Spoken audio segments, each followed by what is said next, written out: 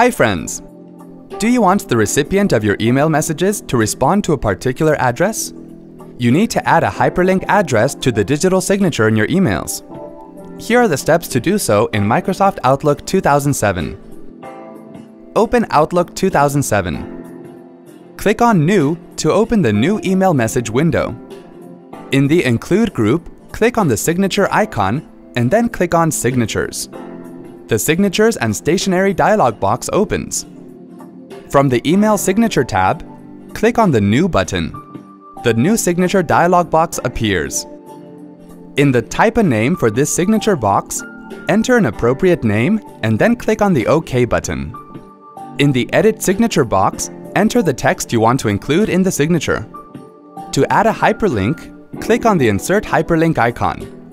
The Insert Hyperlink dialog box appears.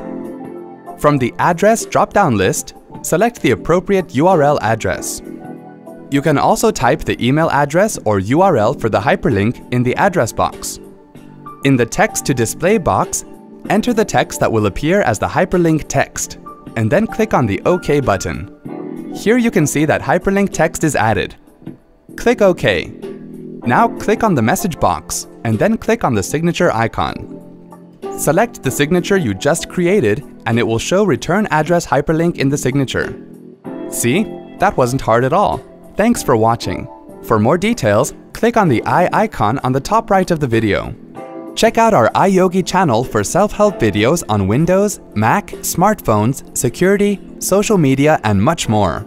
Have something to ask or share? Pen it down in the comments. To get iYogi tech support, dial toll-free numbers. To stay empowered technically, subscribe to our channel.